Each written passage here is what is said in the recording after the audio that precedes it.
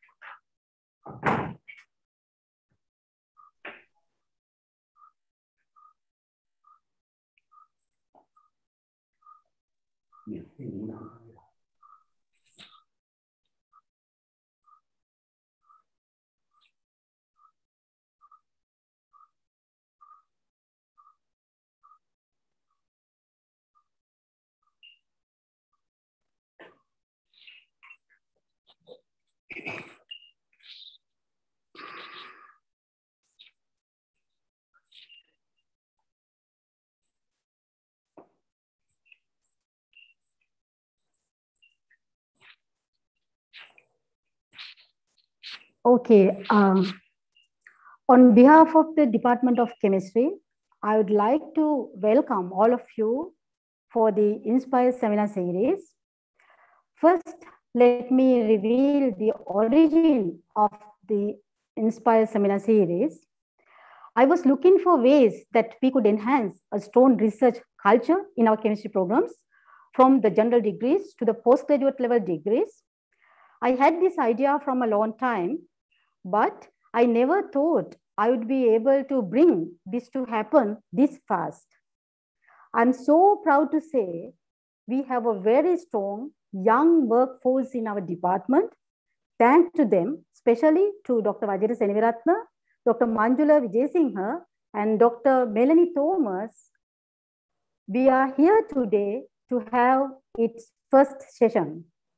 The Inspire Seminar Series is initiated with the main intention of encouraging our students to unearth the scientists hidden in them. Distinguished scientists from all around the world are invited to speak. So let me first reveal the meaning of this logo. The letter P represents pioneers of the respective field of chemistry, and the letter R represents students in the receiving end. The font colors on P and R, maroon and yellow, represent the colors of the University of Peradeniya. The simple letter I in between P and R represents lighting up a candle, which resembles dissemination of the knowledge. This is thought to illuminate all our student community by giving them direction and knowledge and the motivation. The title of the first letter I is replaced by Rutherford's atom. There is a famous benzene ring on the edge of the tassel of the graduation hat. These symbolize the central science chemistry of which we explore together as a passion. Other letters N, S, and E, though not made prominent, will represent empowering students to become successful and noble graduates, which is the expected outcome of this effort. United under this logo, the participants will inspire their peers and colleagues to reach new avenues in science. Next, it's a great honor for me to introduce our chief speaker today, Professor Rajapaksha. Professor Rajapaksha is a senior professor in chemistry with 37 years of service at the University of Peradeniya. He obtained his BSc special degree in chemistry with the first class honors from the University of Peradeniya, and he received his PhD and DIC in photoelectrochemistry of colloidal semiconductors from Imperial College, London. He has over 200 research publications and several patents, and has research collaborations with some of the leading research groups in the UK, USA, Germany, Japan, Norway, and India. His H index is 29 at the present. He has received many awards for his contribution towards science, including Presidential Awards for Science Publications, NSF Sastrid Awards, NSF Award for the Best Research in Physical Sciences, and most importantly, the CVCD Award, the most prestigious award a Sri Lankan scientist can obtain once in the lifetime, in the year 2014, in recognition of excellence in physical sciences. He currently works as a nanotechnology consultant to many industries, including ATG, TJL, LTL, Bogle Graphite, and etc., as you can see here. Professor Rajapaksha is also a fellow of the National Academy of Sciences, Sri Lanka, and a fellow of the Royal Society of Chemistry, and a member of the American and the Sri Lanka Associations for the Advancement of Science. Next, let me brief what he is going to talk today. In his discussion, Professor Rajapaksha would provide an account of some of his excellent research projects, including the conversion of local graphite to expanded graphite and graphene, and the conversion of F-power graphite to pure hydroxyapatite nanocrystals for bioprosthetic applications. His research collaboration with industries will also be elucidated to shed light on the commercialization of research output. Professor Rajapaksa is a researcher at the forefront of the fight against the COVID-19 pandemic in Sri Lanka.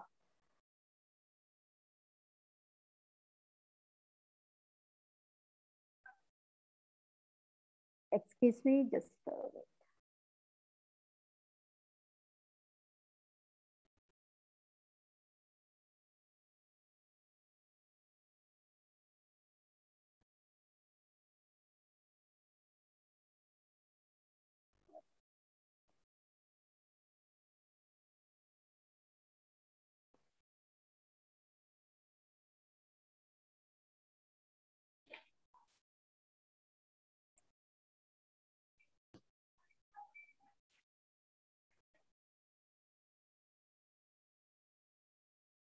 I'm really sorry about that. Professor Raj, can you hear me? Yes, Yes, madam. madam. Okay. All right. Yes.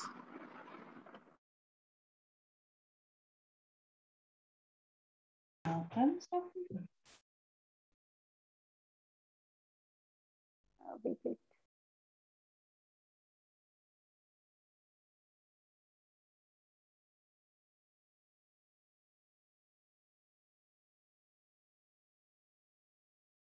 Why it's not seen here? Something is wrong.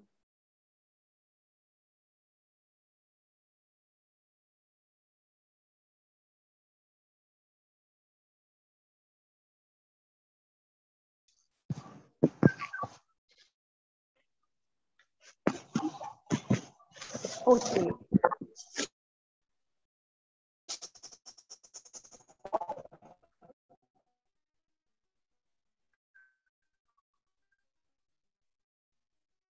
Okay, Professor Rajapaksa is a researcher at the forefront of the fight against the COVID-19 pandemic in Sri Lanka.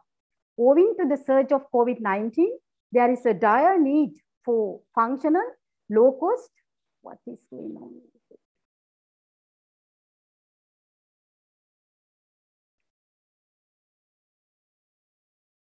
Reusable and eco-friendly face masks across the globe.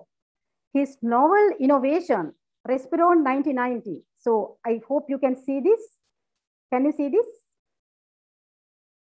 Yes, madam, we can see. Okay, so that Professor Rajapaksa just has involved with some novel innovation. The Respiron Nano AV99 mask has exhibited superior virucidal activity even after 20 washing cycles.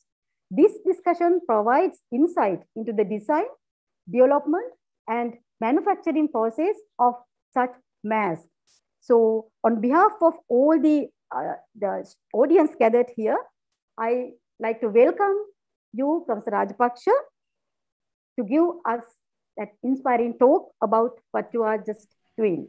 So it's over to you, sir. Thank you very much, Professor Manode, for this very kind and very long introduction. I'm so happy that our young staff members have done a wonderful job here, and it's really professional. And could you change the host to me, please, so that I can share my...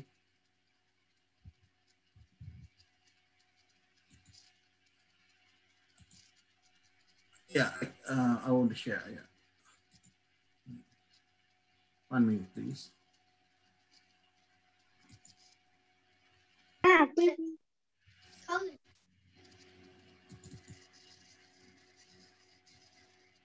Right. Can you see my presentation now? Not yet, sir. Right, I'll share it again. How about now? Yes, sir. Yeah, we can see right, it. Then.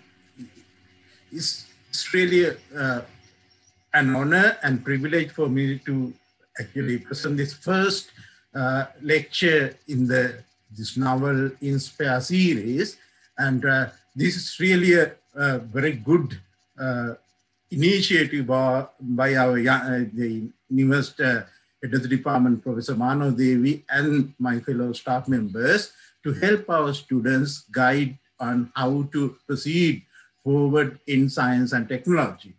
And in this country, of course, I mean, science is neglected by parents, teachers, but I mean, that is very unfortunate. In other countries, of course, I mean, science is the preference because you have no limits. Sky is the limit. You can go to anywhere. You can go to NASA, you can go to FDA, you can even go to other planets. So, I mean, if you are a scientist, your scopes are limitless. So let me go into my presentation. I'm going to talk on improving national economy through commercializing research output. So in this talk, I'll just briefed you on top universities of the world according to ranking. Sir, could you please go to the view mode? Can't you see it? No. Yeah, you have to click that. Yeah. Right. Yeah. Top 10 universities according to the QS ranking in 2021. And first 10 is MIT in USA, Stanford in USA, Harvard USA, Caltech USA. So first 4 in the USA, Oxford, UK, ETS Zurich, Switzerland, Cambridge, UK, Imperial College London, UK, University of Chicago, USA. Likewise, I mean, you see in top 10, you have only US, UK, and one sister university. If I proceed to 25th one, the one important thing that you can notice is number 12 is National University of Singapore. And number 13 is Nanyang Technology University of Singapore. Singapore has only 2 universities.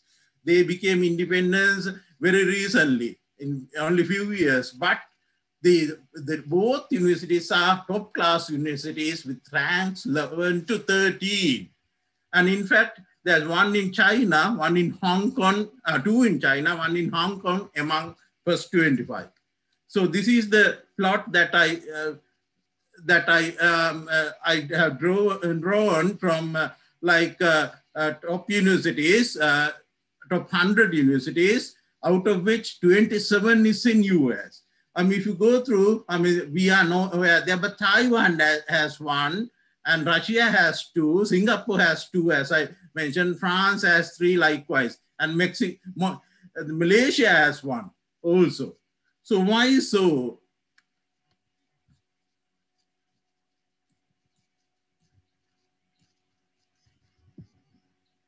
Then I can't go down. So if I go to Sri Lankan university ranking and research output, I mean, you are very pleased to see that we are within first 2000. Our rank is 1896. And Colombo follows us, and Moratuwa, Ruhuna, Kalani, SJP, Jaffna, Rajarata, and even Sabaragamu within first 5,000. To mention you that there are, this is out of 250,000 universities of the world. So within first 2000 is something very important. So we are there within first 5,000, including Sabaragamu. Many 10 universities in our country are doing well, but not doing very well though. And this is what I quote from a paper. They have calculated mean H index of faculties, staff from 1980 to 2014. That's 34 years. And you see Peradeniya is doing well in agriculture, arts even, although the value is very small in arts, engineering, and more importantly science, the value is the highest among all. And Kalani is doing well in medicine, and Jaffna is doing well in management. And all others, we are doing very well. And this is something that is very important. From 1st December 2019 to 30th November 2020, I have counted from Nature the highest index papers published from Sri Lankan scientists. I'm so pleased to see that within 1 year, you can see that in physical sciences, there are 60 of them in higher standard journals, including advanced functional materials, European Physical Journal. C, likewise, Physical Review Letters is the journal that Einstein used to publish. And Nature Communications and Life Science are also doing well. And within that year, there are 6, including Science Advances and Nature. Nature, the index, factor is more than 50, I guess. And Earth and Environmental Sciences are also doing well. Environmental Science and Technology and 4 other journals. So they have published within 1 year 4 papers in higher standard journals of the world. So that means that our researchers in this country are doing very well. And I want to see that trend continuing. So let me now turn into my research and development to give you some idea about what we have been doing here. And RMGR stands for me here. And with commercializable outputs, I'm going to, you see that I do research in various areas, but the time is not enough and it's not good to talk on all these things. So I have selected a few, like conversion of our local minerals to highly value-added nanomaterials. That is a very important topic, and because to improve our national economy. What we do now is we just, lorry loads, we just sell for peanuts of our treasures minerals. But if you can add value, then the value increases enormously, exponentially. And then I'm going to briefly show you custom-made prostheses that we have developed for orthopedic transplants. And then I will go into this industrial collaborations and the present the invention on this novel face mask. And for you, this is how I entered into my research. As soon as I came back in 1991 from UK, I started to collaborate with the Sri Lanka's best, like what we call Sri Lankan Einstein, Professor Keith Tennekon, and Professor Ile Peruma. Then my peer, same colleague, Professor Chandani, those days Dr. Chandani and myself were the youngest in the department. And my teacher, Professor Bandar, in physics, Professor Disanai, Professor Karim, and then Michael is Professor Andra Vikram Singha. Those days, Dr. Andra Vikram Singha, Dr. Varanja, and Professor Tennekon, one of my teachers. And likewise, you can see, I started my research activities first by collaborating. When you join as a young staff member, it's not that easy to attract research grants. So best way is to collaborate with seniors and apply for research grants so that you are a member, then you show your colors, and then you can become independent. Once you become independent, you can collaborate with young staff members. You see Professor Kumar, Professor Pitawala, Professor Parapram Karnatha, engineering faculty. This young man is Professor Sanath Rajapaksa of molecular biology, Professor Jayanta Rajapaksa. Then of course, you have, this is Professor Tusita Hairat Allies. They are my students actually now here. And then medical doctors like Dr. Suravira and engineers, all this in engineering faculty and our faculty. And then you help your young, actually, most of these are my students who are now faculties in various universities. This Professor Ajit Therat is a professor of physical chemistry at Rajarati University. Likewise, so then I collaborate with my young fellows so that I can bring them up. So that is the way it should go.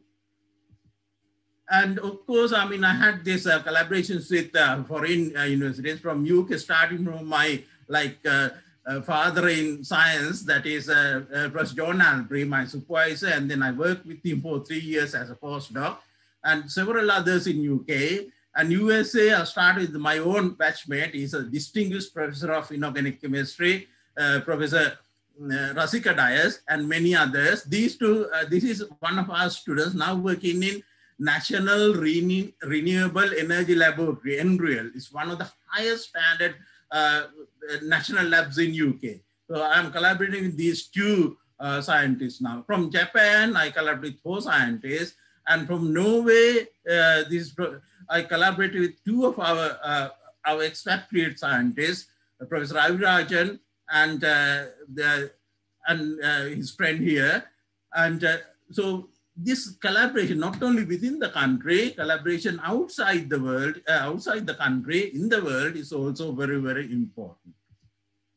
And for the mineral conversion project, you see, I have collaborated many in different departments. See, computer scientists, medical doctors, and then engineers, biologists. So we need all these disciplines there. So this is, we have converted our graphite into expanded graphite. You might have seen in the, and graphene products, seen in the television these days, television news and newspapers, that due to this unexpected disaster, our coastal areas there, not only coastal areas, air, water, and the land, even highly polluted due to this express pearl shift burning. So what we have done is we have developed already expanded graphite. Graphite is structured just like a card pack. Imagine card pack with several cards, one on top of the other, like millions of cards, with distance between the two very, very small in nanometer scale. But if you can pull these cards up to increase this distance, then you have enormous area in between the two consecutive cards. So that is what is called expanded graphite. So then once you delaminate these layers one by one, so single layer is called graphene. Graphene is the material with highest electronic conductivity, highest thermal conductivity, suitable for the next computational and quantum computing and optoelectronic, many devices. And this expanded graphite, we have patent for production as well as its application as a material to recover or clean oil spills and recover that oil. And then this ilmenite we have converted together with Professor Professor Rohana Chandrajit of geology, and Professor Udawat, who was one of our students, now actually is the deputy UGC chairman, vice chairman. He was a professor of Sabaragama University, senior professor there. And we have converted this our ilmenite into pure titanium dioxide nanoparticles for the first time in the world, 100% pure, TiO2 1 to 2 ratio. And with like 170 degrees, at 170 degrees compared to 1000 degrees that is normally required with concentrated acid. Here we use dilute HCl and 170 degrees. You can see that you can make phase selective at different temperatures. When you treat at different temperature, we can prepare different phases and different morphologies. And this is something that we have been doing during, started to do during this, the war that we had a few years back, so some years back. And then I happened to go to this orthopedic unit of our Peradeniya hospital, where Dr. Suravira is one of my friends. And I had a small pain in my ankle, and he took an X-ray and found out that there's nothing there, but his ward was full of soldiers, those who with shattered bones due to bomb blast and various things. So he wanted me to take round. I said, no, I can't stand, I can't even observe these things. So what I can do is I can help you. So how can I help you? He said, better make a prosthesis. Being a mass man, I didn't know what this medical term is. So I took 2 prostheses and did X-ray fluorescence to find out that they made, one is made of stainless steel, the other one is from titanium alloy, 90% titanium, 6% aluminum, and 4% vanadium. Said, okay, we form a group and make this prosthesis. So we made these prosthesis, and this is one of those prosthesis. I mean, your body doesn't like these foreign materials, so we have resembled these materials to the structure of bone by coating the materials that is in bone. These are hydroxyapatite nanoparticles. And then this first prosthesis was transplanted in this in those days, a 12-year-old girl who met with an accident and broke her ankle. So we made this prosthesis and transplanted in her after getting ethical clearance all. And she was back to normal. Before that, she could not go to school. But now she has done A-level also in science. I think she passed A-level also. She got 8 A's for O-levels. If we didn't do that, she couldn't have done any of those things. And then there was a man with a massive cancer in his bone. So then when he was admitted, Dr. Suruvira called me and we went there and he said, only solution is amputation unless you make a prosthesis. So we took the challenge because these orthopedic surgeries take long hours, like 9 hours. So by the time we made the prosthesis, not the with 1 micron accuracy like this, but this is 55-year-old man. So we prevented amputation. Doctors took the cancer out and he's still alive. So this 2-minute video will show you all about that.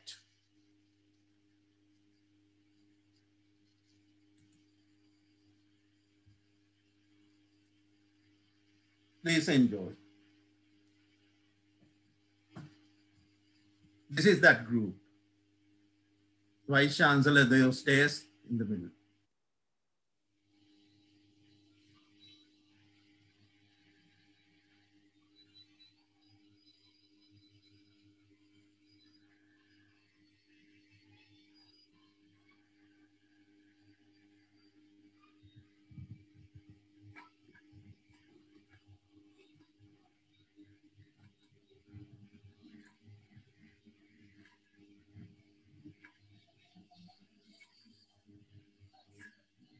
That's that cancer.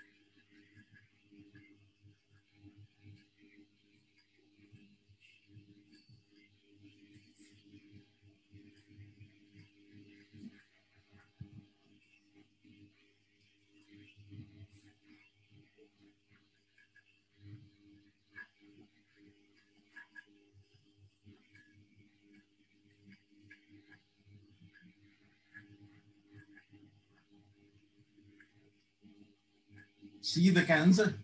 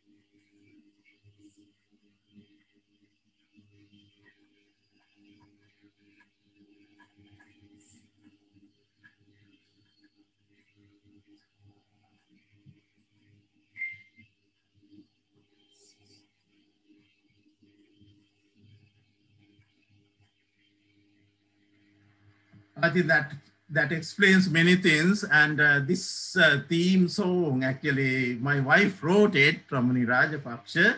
Can any of you guess who is singing this? Prasamana Devi? I can't hear the song, sir. You couldn't? No. Others couldn't hear either? No, we couldn't hear, sir. Why is that? No, we couldn't hear. That will take another 2 minutes. I will. That is high. I'll play again. Can you see it at least? We can see it's running, but we can't hear the sound. You better increase the volume, sir. I have increased the volume to the highest.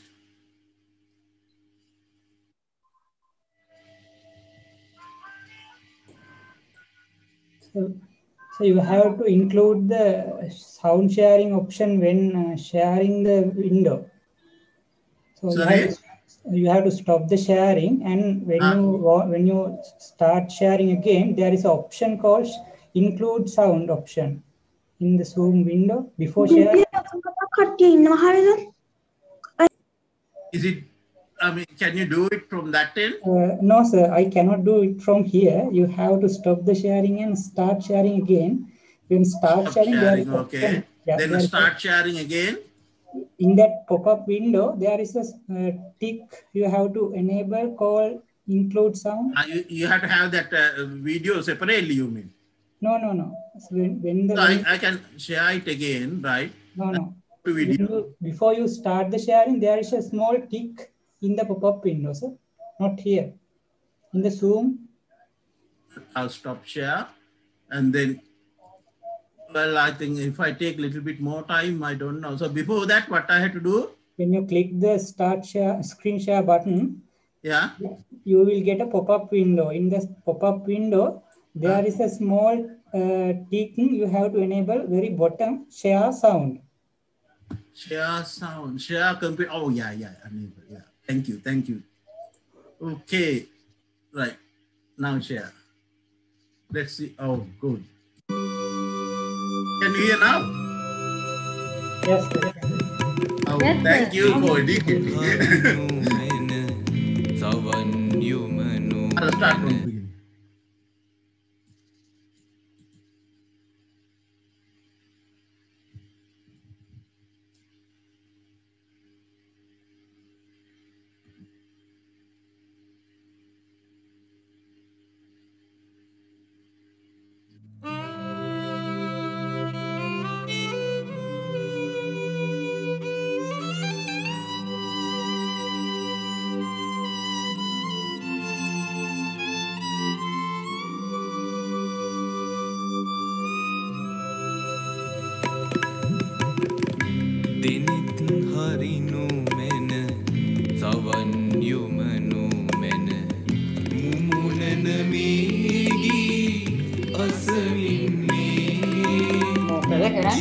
මෙයාලා link එකක් දාලා තිබ්බා මේ මොකක්ද කියලා බැලුවා.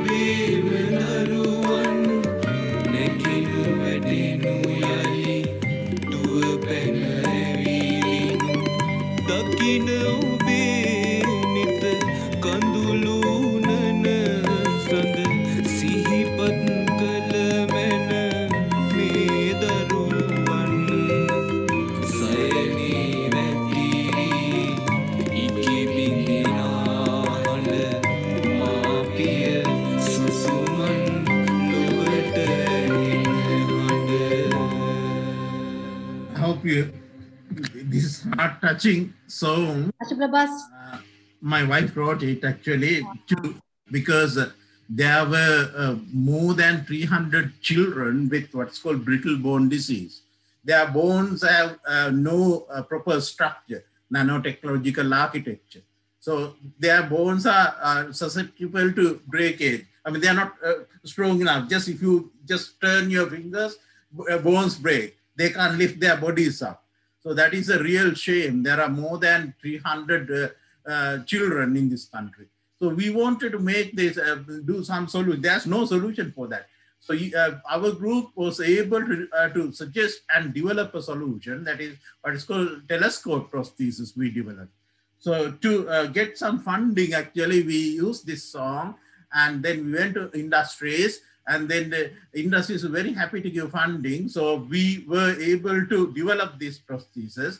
We have transplanted 2 prostheses, but of course, this is somewhat successful story, but it didn't go beyond because we could not find an industry to support us to develop these things because the capital involved is very large.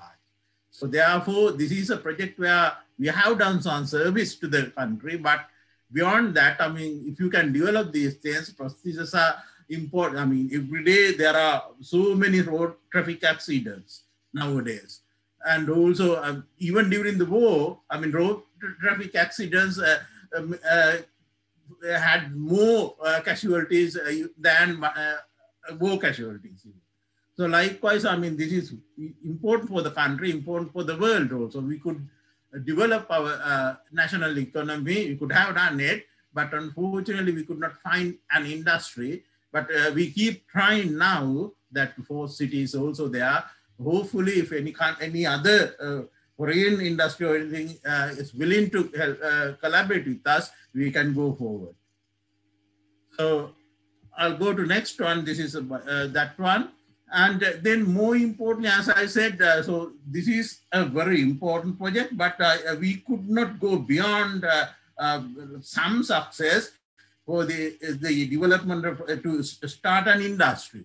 So what you have to do is, if you, I mean, the universities and research institutes in Sri Lanka produce large numbers of research outputs. They are confined to the thesis and at most to standard journal articles, not beyond that. So the way forward is to collaborate with industries. So I'll show you how to do it. So I started my collaboration with ATG Industry. This Mr. Mendes is the R&D director. He came behind me for about 1 year to the department, trying to convince and take me to their industry to help. So at the beginning, I didn't like it, but then when I went there, of course, I really enjoyed it. We could do a lot of things to develop their industry. So this industry is a glove industry. Especially they make this Maxilflex gloves for industrial gloves and own 4% of the world glove market. And then we were able to introduce novel functionalities like super hydrophobicity, that means water repellence, stain resistance. So even if you put a stains, just like the lotus leaf, I'll show you later, the stain will not stick onto the, then antimicrobial property, anti-static property, touch screens. With gloves, we can operate. If you make it slightly conducting, like conductivity like 10 to the 6, 10 to the minus 6, 1 mega ohm resistance, like if you have that conductor, that is enough to write, to use on touch screen, and also to operate this anything like, so that conductive, we have, I mean, we have to be careful. These gloves should not be highly conducting to get electrical shocks, but conducting enough to make them suitable for, I mean, while you are working, you can operate your cell phone likewise using these gloves. And also now these days, actually, we made this antimicrobial gloves, particularly with our formulation, so that the glove can kill this SARS-CoV-2 virus. And then also I worked on this effluent treatment and developed advanced technologies, saving several billions a year to the industry, to the country. And then I'll quickly move on to Lanka Transformers Limited. So this is Prabhat. Prabhat was one of our kind of special degree graduates about 15 years ago or so. And the Prabhat actually contacted me. They are sludge. You know what they do is they make transformers for the electricity board mainly, but they do galvanizing for many other industries. So when these iron bars were given to them, what they do is they put them, the large iron bars, immerse in HCl solution. So you basically, iron oxide you dissolve in HCl to make iron chloride. And then cleaned iron bars, you put in the molten zinc, so that you make zinc layer. That is what is called galvanizing. So in that process, you make a large amount of iron chloride and zinc chloride. They are very good materials for making nanomaterials. So using the iron chloride, we were able to make magnetite and hematite nanoparticles, which have very important properties, antimicrobial properties, and magnetite is magnetic. So you can use for many magnetic applications. And also you can make these bricks using this solid sludge, and colored bricks like these things for paving even roads, and like, I mean, these highways, they are very strong. So we can make these bricks. So, and this antimicrobial paint, that powder that we made, hematite and different colors, we have mixed with the standard base, and then we coated that on, painted that on a COVID-19 wards of Homagam Hospital in the first wave, so that, I mean, the risk of spreading the disease was minimal then. And there were no actually deaths from that hospital those days. And then Vogel graphite is another industry where we collaborate a lot. So these days, actually, you might have seen that we made this expanded graphite, very special expanded graphite. That is typical of this, nowhere in the world has that type of material. In fact, actually only 5 countries in the world have this vein graphite. Sri Lanka is one of them. We are selling it from 1980s, from the Second World War onwards, but other countries are not even touching. But what we did was we used, their graphite is in the veins. We used this rejected graphite, and we made a special solution So rejected graphite is graphite that is stuck on the stones, in the veins, in the massive like rocks. You have this graphite. So when you break this, when you mine it, so these rock pieces, stones, you throw. So these stones have graphite attached to them. So with our solution, we can delaminate and take that graphite, and we can take a stone as well for other purposes, construction purposes. This graphite, we expanded their structure, and that is nowhere in the world has such a superior expanded graphite, because we can even levitate a train. The magnetic levitation property is also there. So this graphite is the one that is that has from 1 gram of this expanded graphite, you can it can absorb 120 grams of oil. So therefore, I mean, for 1 gram, 120 grams of oil. So that absorption capacity is very high. Normal expanded graphite has only 60, half of that. Biochar has 3.6 to 6.3 gram per gram. So compared to biochar, this is 20 times good. And then, of course, I mean, if you go to our nano lab, you see that this Professor Bandar, they are, Harsha is sponsoring, and Professor Premnath used to be there. These students, they are working there, making these zinc bromine flow batteries to store solar energy. So we are working on these things with under many constraints these days. And then TJ Lanka is a textile industry situated in Navisaville Free Trade Zone, and we collaborated with them through NSF research grant, technology research grant. They are our students did PhD. Dr. Dilan Rajapaksha is in America now, and Dr. Charit Anuruddha is in Sri Lanka, and also 2 other students, they are currently working, including their printing press manager, Mr. Somasiri, is an engineer pass out from Katubadda, Morato University. So he's also doing PhD with me. And we have developed super hydrophobic, stain resistant, antimicrobial, anti-pilling, and anti-static textiles for more than 6 years. Actually, we were just about to sign an agreement with them for making antimicrobial textiles. So we were supposed to go to UK, London to sign that agreement. Unfortunately, COVID prevented it. But then once this training that we had was very useful when this COVID problem came, because we know how to make this super hydrophobic, that means water repellent textiles, microbe killing textiles, and also textiles that have very good ability to absorb carbon dioxide and moisture and remove them. So these textiles we have been working for years and years, 6 years, so that we had the knowledge.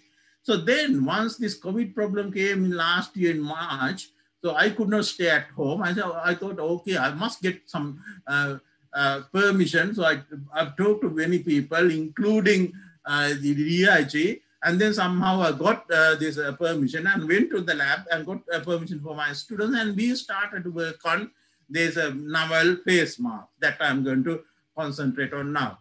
So this is this video.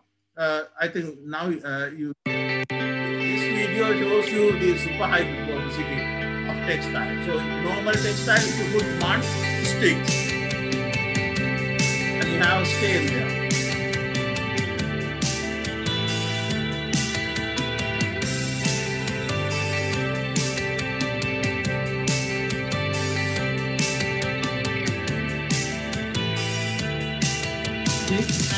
Normal cotton textile, any textile if you put mud.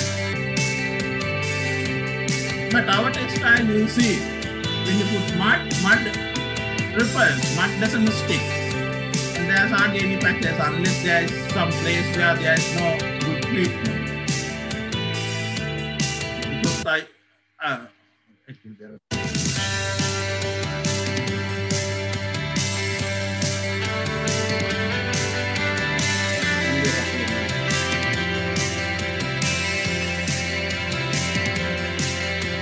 TRS is the textile made of superhydrophobic and it is on normal. And you could dye doesn't go to physical research lab because it is stain resistant. Untreated and treated textile, you see that this is a jersey material with so many folds.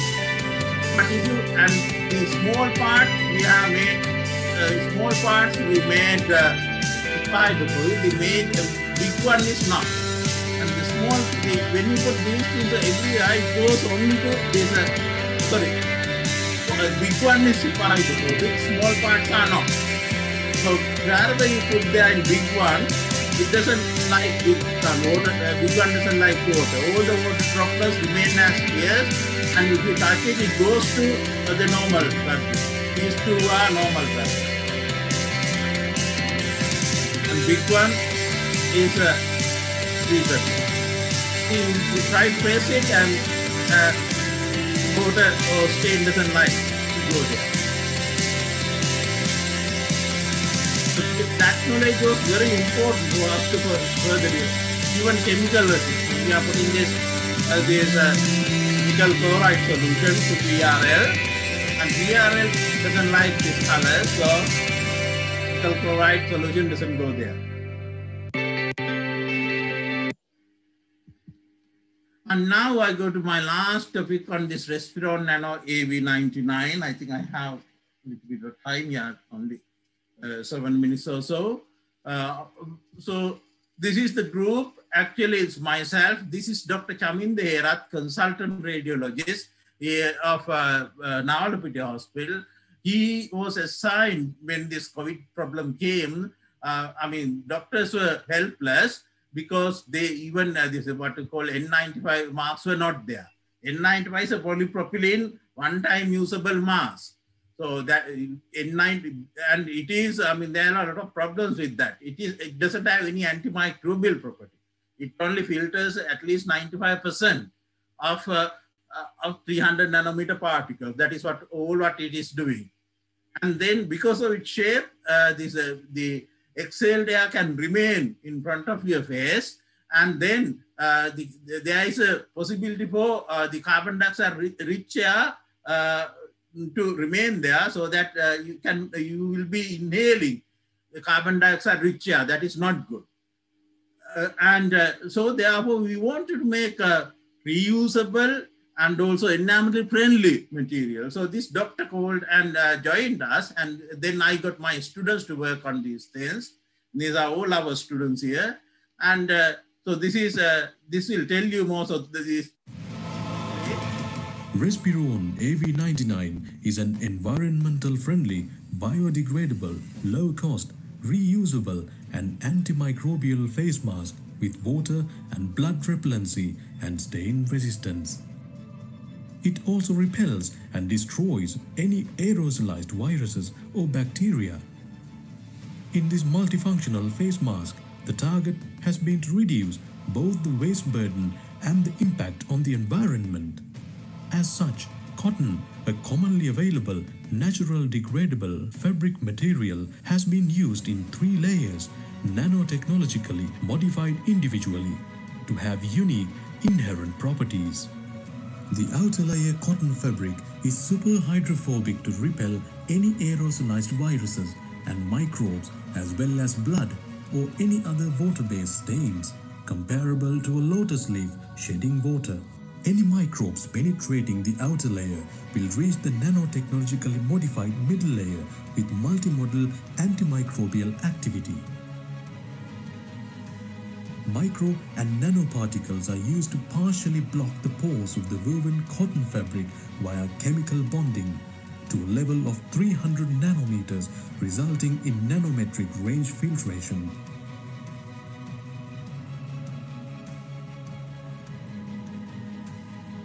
The adjustable ear loops ensure tight fitting to the face of the wearer.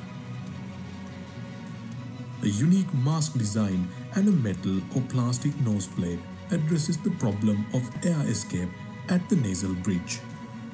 The innermost layer is made up of 100% hydrophilic cotton to absorb carbon dioxide and moisture present in the exhaled air.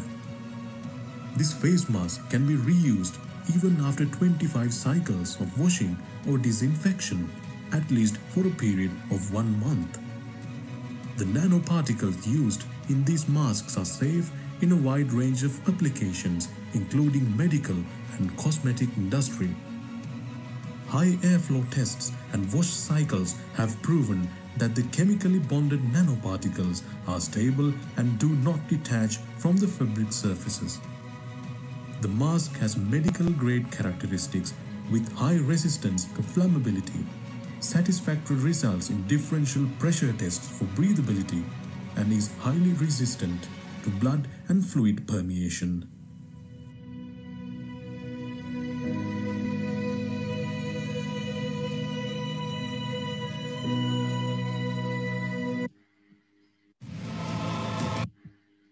So I'll quickly go through these steps. This is a 3-ply face mask made of nanotechnologically modified cotton. The uppermost layer is super hydrophobic cotton, just like you saw, just like the lotus leaf. Any waterborne particles will be repelled. By any chance, if the virus penetrates, then we have the middle layer.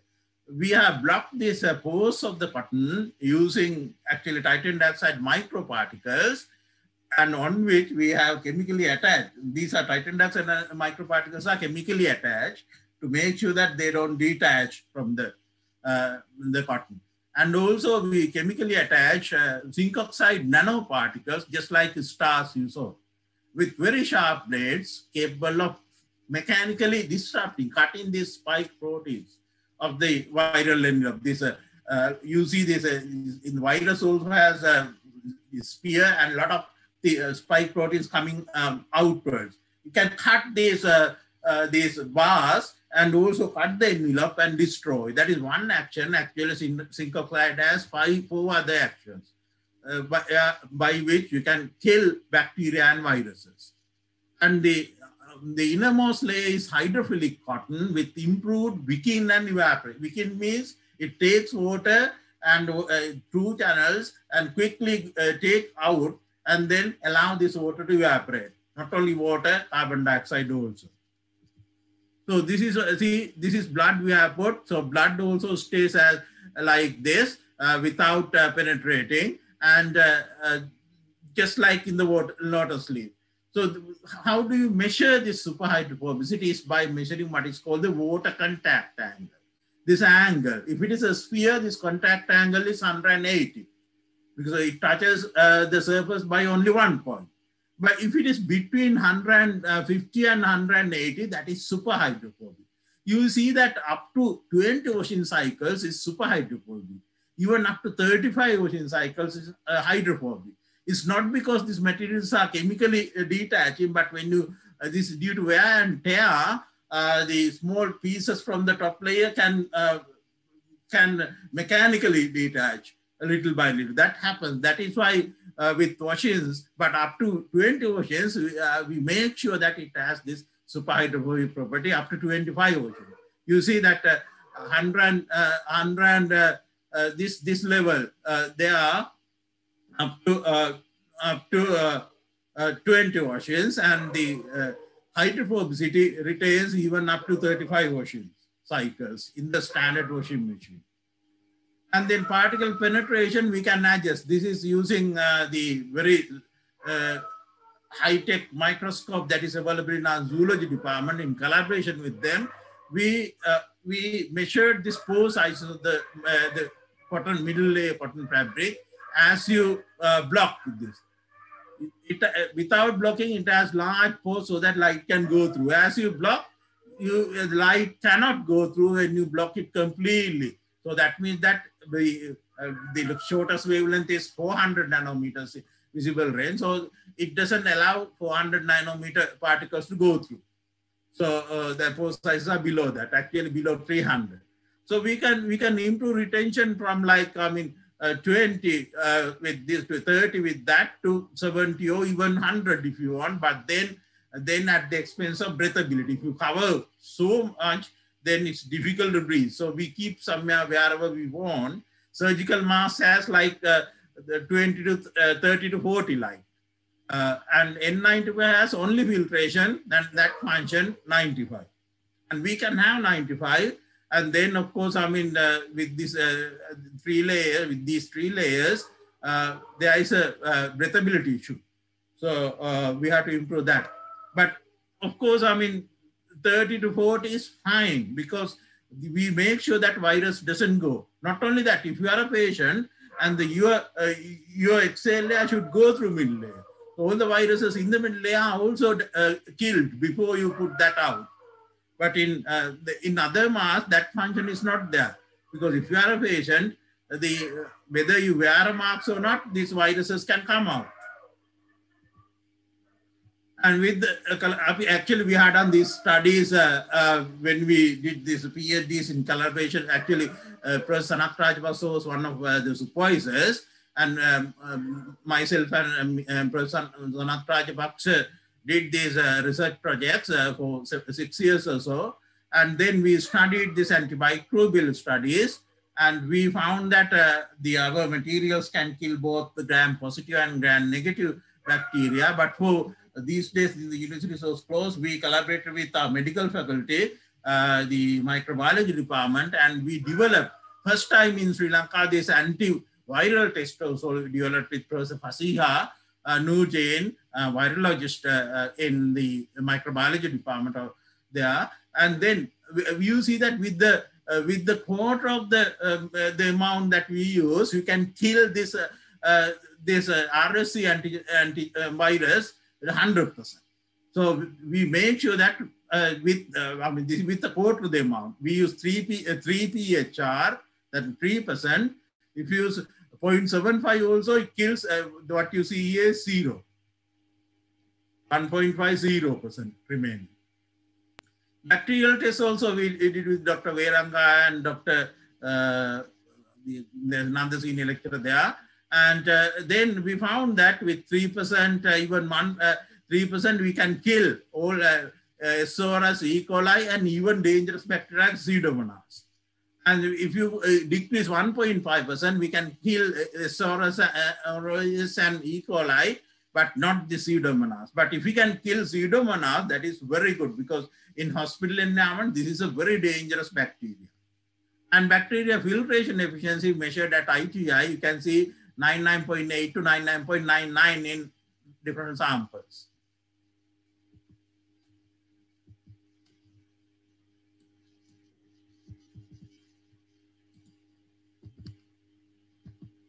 So since time is running out, the inner layer is soft inner layer with excellent moisture absorption and weakening and evaporation properties.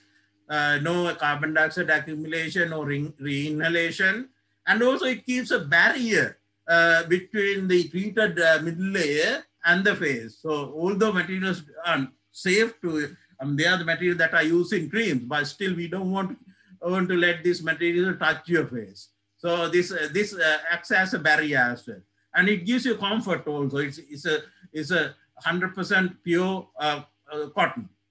And it absorbs aqueous layers very quickly, as you see here. And biocompatibility studies also we have done in collaboration with Professor Jayanta Rajapaksa with 20%, 40% like concentrations. There is no significant disorder for mice models. And our Respiron nano mask has virus killing activity 100% against RSV.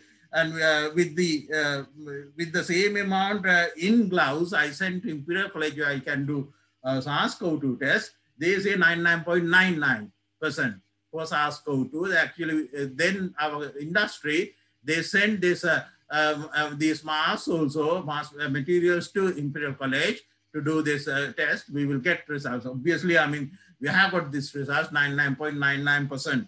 They never say 100% because 100 is very tricky legally. So that is why it's called 99.99. Filtration so far 30 to 67, we can adjust to whatever the level. And we have compared all these properties are not there in surgical or N95 or cloth masks. And then filtration is N95 84 to 93 as per Syntec. And surgical masks, best ones 53 to 94. but usually it's, I think that's, so filtration at 300, at 30 to 40. This is filtration at larger levels, higher level, 30 to 40. This is greater than or equal to 95%.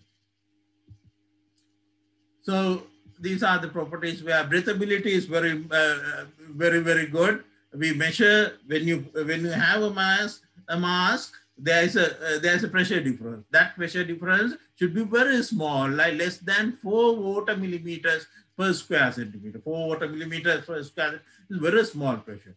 That's class 1. So our one is class 1. So N95 compliant with medical standard, like that. Cloth mask, I mean variable, just the cloth. And synthetic blood penetration, there's no blood penetration whatsoever. Likewise, all these properties are good. So we have done, after repeated washing, 15 washing cycles, we have done XRD and XRF measurements, and we have data, and we have submitted all this data to NMRA for certification, and there's no change of the amounts from XRF, titanium dioxide and zinc oxide amounts, no change in XRD spectrum. And we have developed what is called a nasal mask also. When you are eating, the nose is the one that is to be protected most, because virus enters mostly from the nose. You can even use that nasal mask while you are having your dinner. So I don't think we have more time to see a couple of videos, 1 minute, 2 minutes. Do we have 5 minutes to spare, or shall I stop? Sir, you can show the videos, sir. That will be okay. Sure. Yeah. This is blood penetration tester that we developed here with our students. And this Niroshan Samrasinghe, he has a BSc degree. Actually, he's a senior technical officer in our zoology department, expert in microscopy.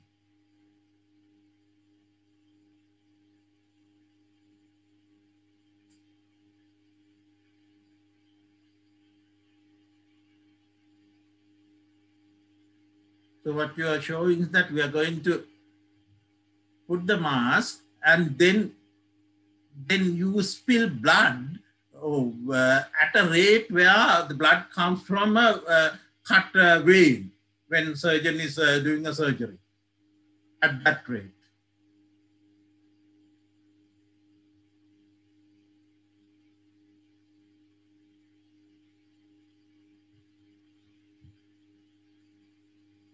These are the masks that we made in the research level. Now that the shape and everything improved now in the commercial product.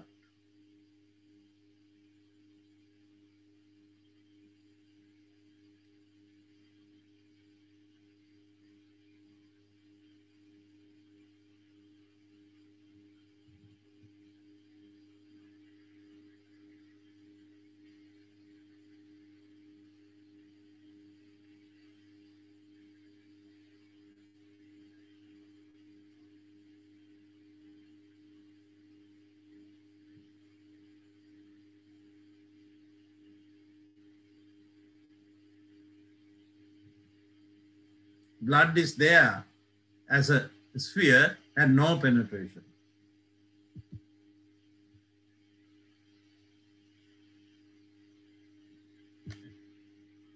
Breathability tester, again, Ruan, he's an expert in computing as well as instrumentation.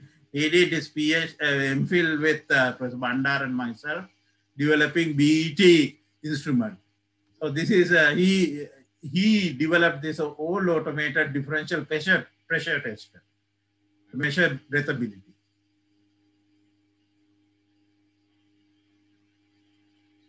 You see our physical chemistry lab is very beautiful, isn't it?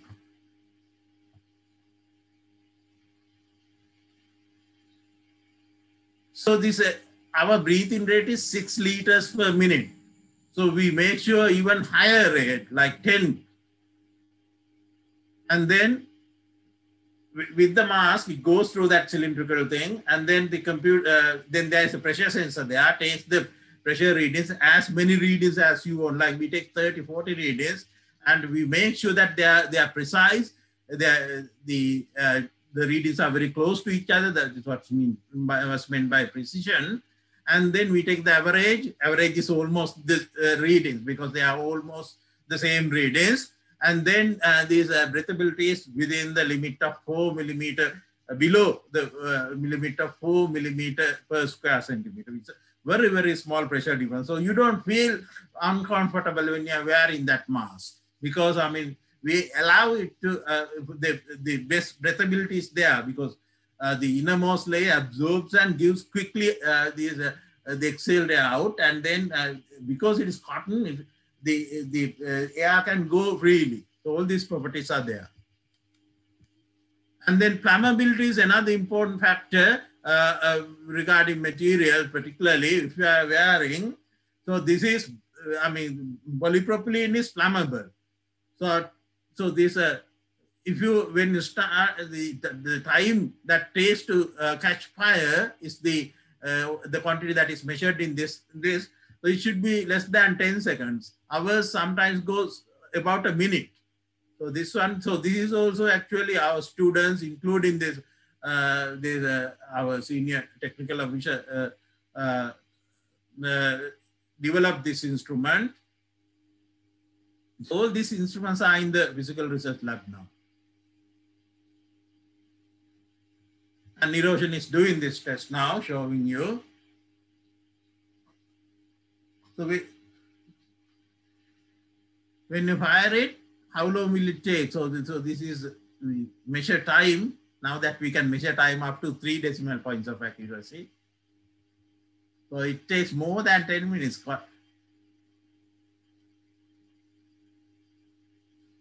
Answers the level. 20.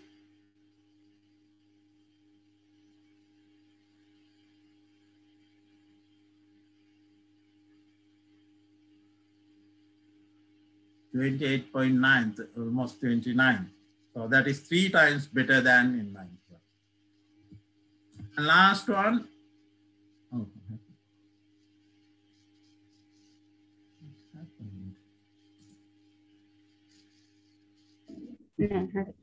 All right. Okay. How do I share again? Last one was actually, what happened here?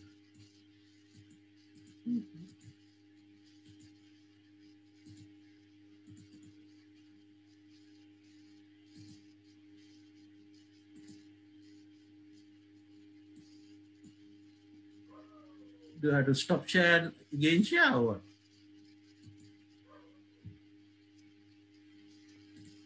Oh, this. So I think you, okay. Huh?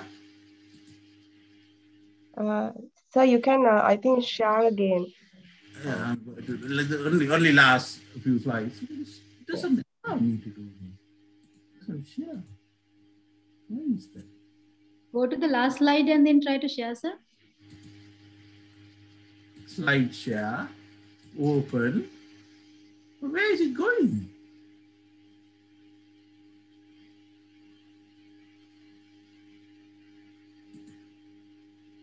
Stop here. Anyhow, the last slide was on actually before thanking you for giving me this opportunity. So this actually we could not have done gone so far commercializing this unless we had the state support.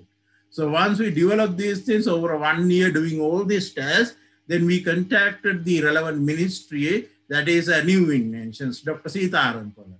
And we told her that we had developed such a thing, and she was amazed. And she said, I mean, since we had developed, our part is over. All, now is the commercialization. So best person is the Minister of Trade, Dr. Bandulu Gunawardena. So she introduced us to, the same day, introduced us to the Honorable Dr. Bandulu Gunawardena, who immediately called us. So despite this curfew, we went there, and then he was really shocked to see all this. He said, of course, we had done a very good job.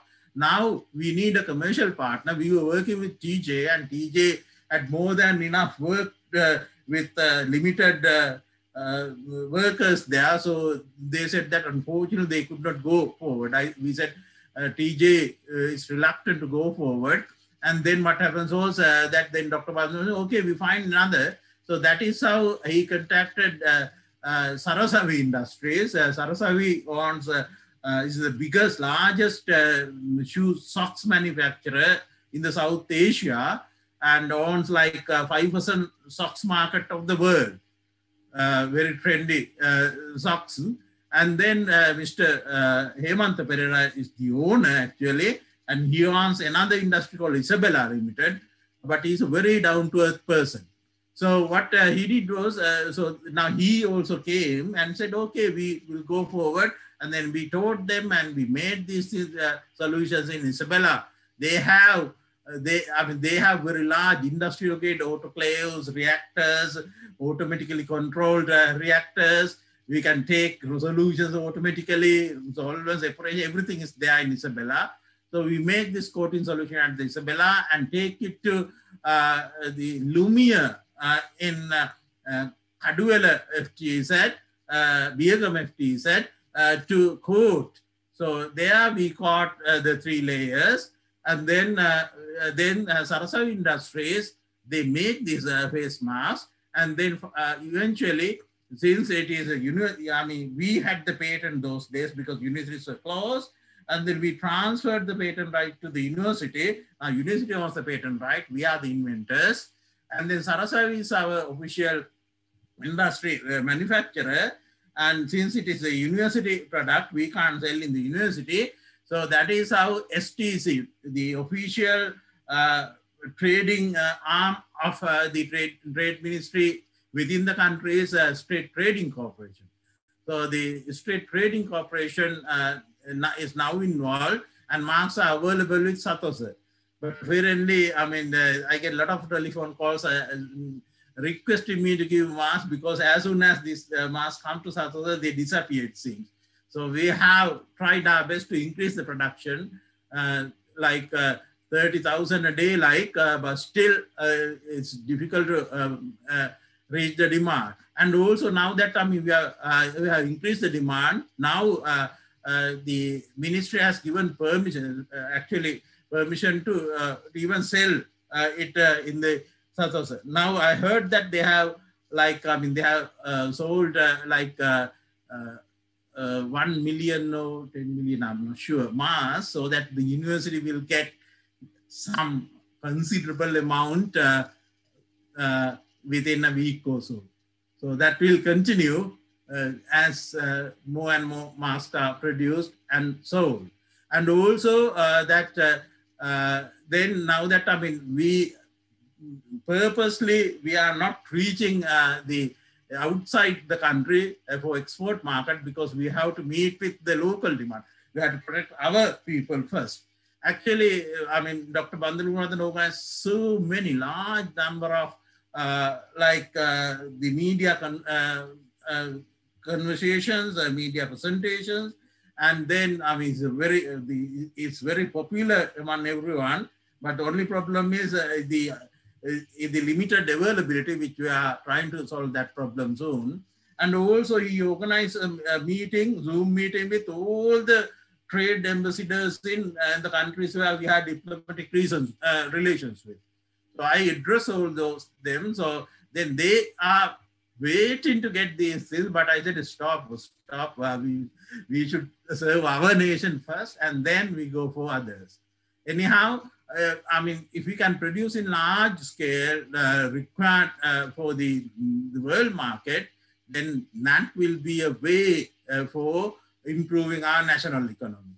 This has been presented before the Parliament in front of the Honorable Prime Minister and the other ministers and parliamentarians, and they were very happy. The Prime Minister declared that state recognition is given to this one, and then after the Sir Ivor Jennings, Professor Sir Ivor Jennings had first presentation in the cabinet regarding the need to establish universities about 72 years ago.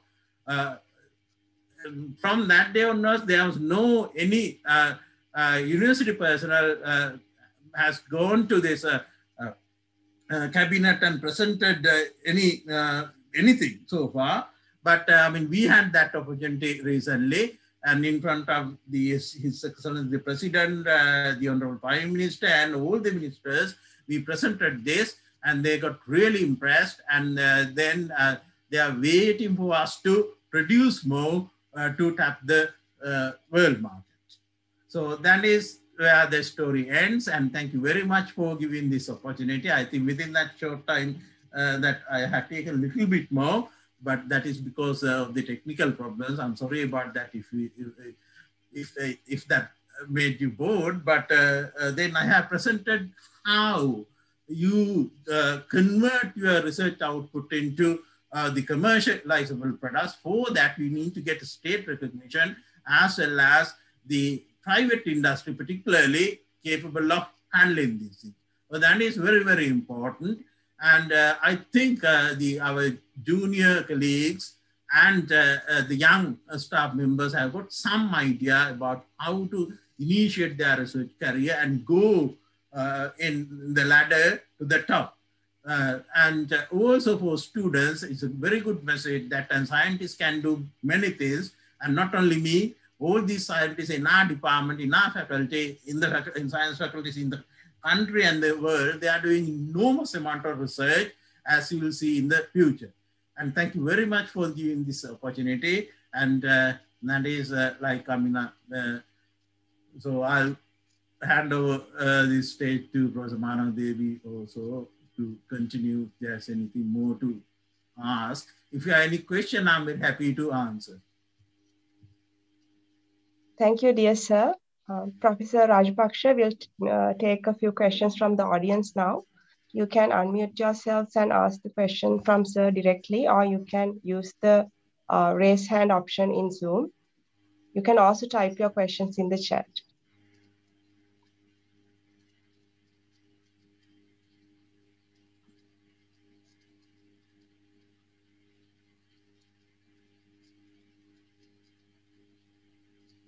Yeah.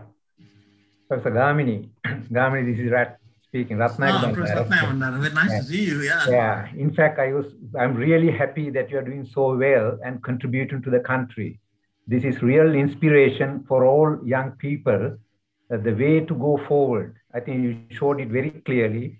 I wish you all the best and congratulations to do many more things, so that our country, will benefit from your expertise and your contributions. Thank you. So the foundation is from you, sir, you and others. Okay. So the foundation that we get from Peradeniya University particularly is unbelievably good. Yes, okay. You are very modest. You are very modest about it, yeah? Very modest. That foundation, we can do it. Actually, if you have been watching the news these days, actually, I'm involved in this disaster problem also.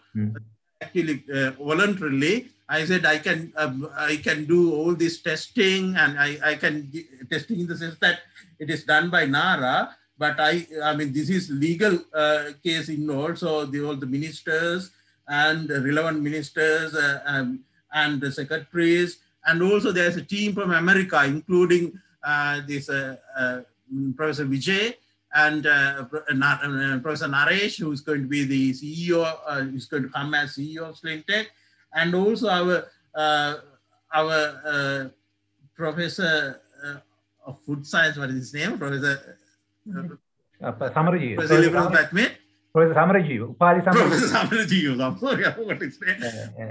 He has initiated this actually. So I also gave a presentation on that yesterday. So we are involved. Actually, they want to measure.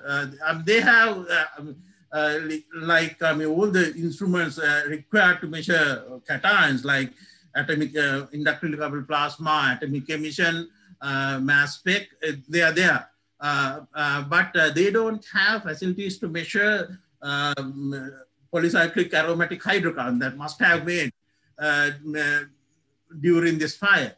So our water must have been polluted with all this. Then I made the contact with Dr. Ruchika Nandu, who whom you should know actually, because he's the one who developed low-cost COVID-19 testing kit, which he also, I took him also with the Vice Chancellor to the President's Secretariat, and he also presented that.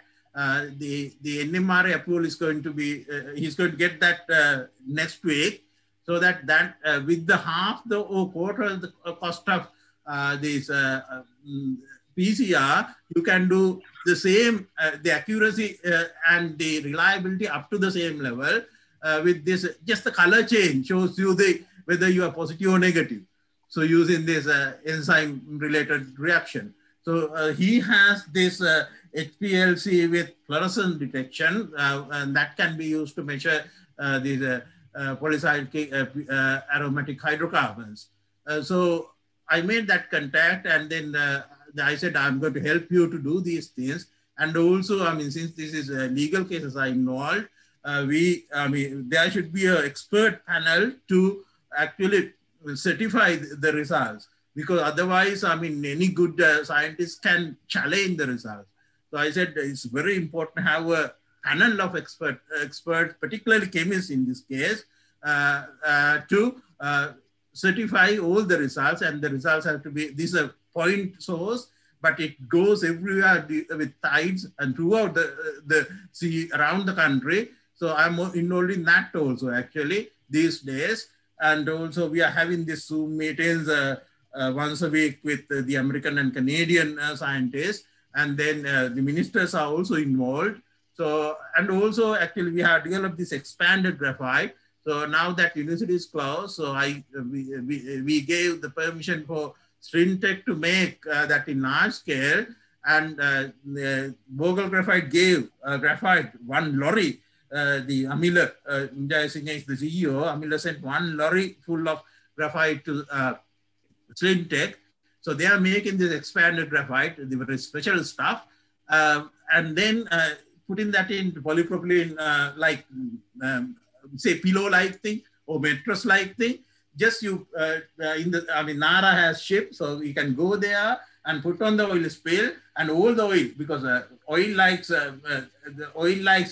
this hydrophobic material of expanded graphite. All oil goes in there, and then take the pillow into the ship, press it, and take the oil and put back to the another patch, and take clean the oil, not only clean, recover the oil. So that is going on. I mean, that made a very big news in many TV channels these days, yesterday and day before. And that's quite amazing. That's quite amazing. The amount of oil that you can extract, you know, by this simple kind of procedure. That is 1 gram of that can extract 20 grams. 120, you said that? 120 has only 3.6 to 6.3. Yeah, I see. See, quite amazing. Anyway, yeah. I also wish to thank the head of the department, Professor Manava Devi, for initiating this innovative series of lectures and having Professor Gamini Rajapaksa as the first speaker. I think it's quite inspiring. Actually, I got some goosebumps also, you know. Goosebumps means, you know, so the excitement of the findings and the value of those findings, how the findings are going to contribute to this country and the human in general, humankind. Okay, thank you very much again for all, I mean, all of you. Thanks. You are welcome, sir. Okay.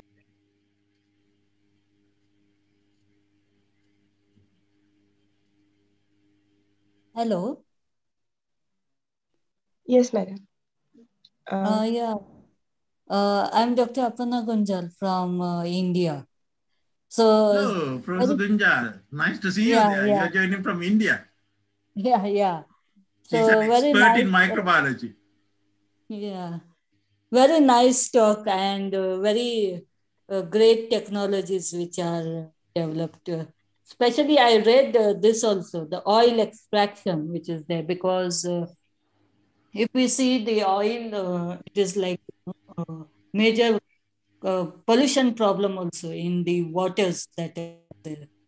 So really very nice technology. It's really very great, because we need to have the simple technologies, cost effective. So That is the major thing which is there. Also, I would like to, this COVID-19, the masks that are developed. So have you started its export to the other countries?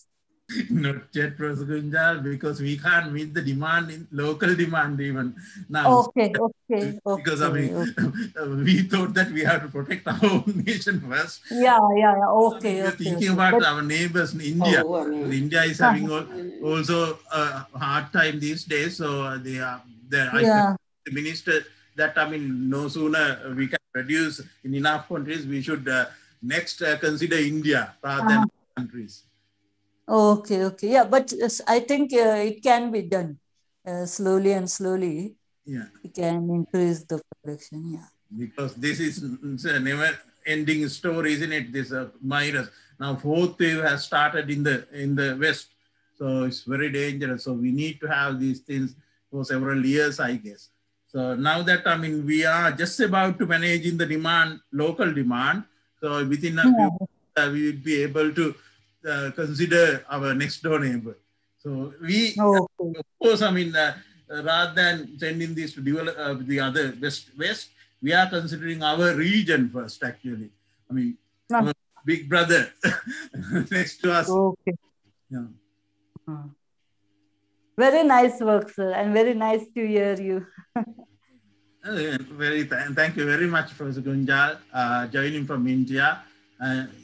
You are now professor in what is your university? For others. I'm working in Dr. D.Y. Patil, Arts, Commerce and Science College as assistant professor in the Department of Microbiology. And she has written books on microbiology and also large number of index papers and many other contributions. Are you an editor of a journal also? Yeah. Yes. Editor of a standard journal also, microbiological journal.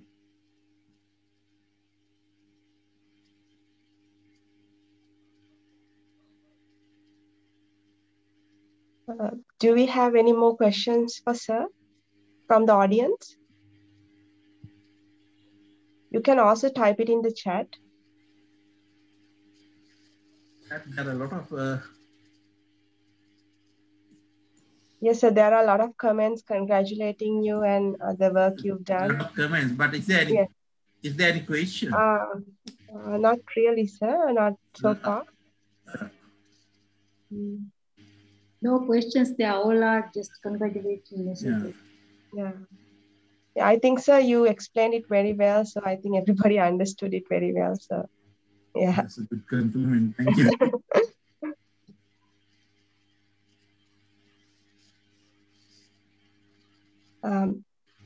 Okay. Do we have any more questions?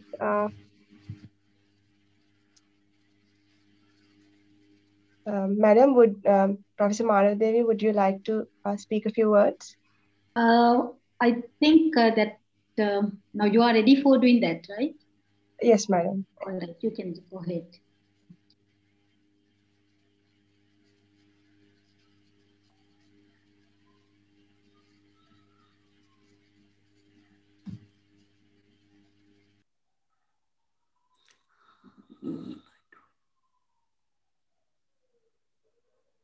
Okay, if there are any questions, on behalf of the Inspire team, let me thank today's speaker, our dear sir, Professor R.F.G. Rajpaksha, Senior Professor of Chemistry in the University of Peradeniya, for that most inspirational talk given.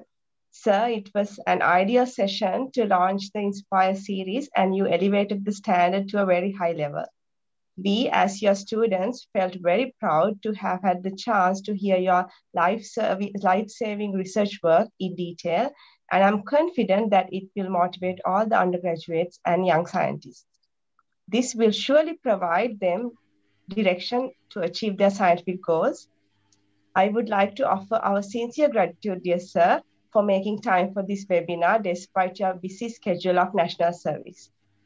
Furthermore, I'd like to thank Dean the Faculty of Science, Professor Saluku Kodituaku, for your support from the first day itself. I would also like to thank Professor Manawadevi Ganehenage, Head of the Department of Chemistry, and all the other academic staff members for their guidance.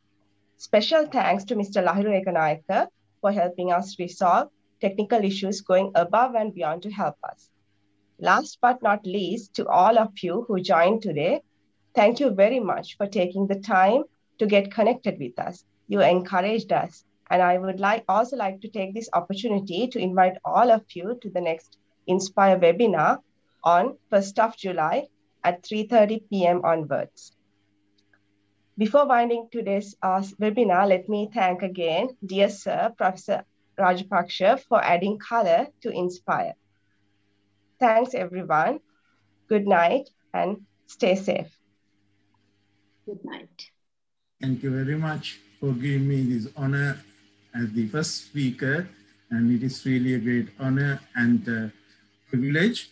And of course, I enjoyed talking to all of you, and there were a lot of students and many others joined from abroad as well. So last but not least, I'm grateful to you, Dr. Melanie Thomas, for arranging this together with Dr. Vajiraseni Ratna and Dr. who else involved? Manjula Vijay and also our head of department, Professor Mano Devi, and all of you. And thank you very much, and have a good evening and sweet dreams for the day. Right? Good evening. Thank you very much. Thank you, sir.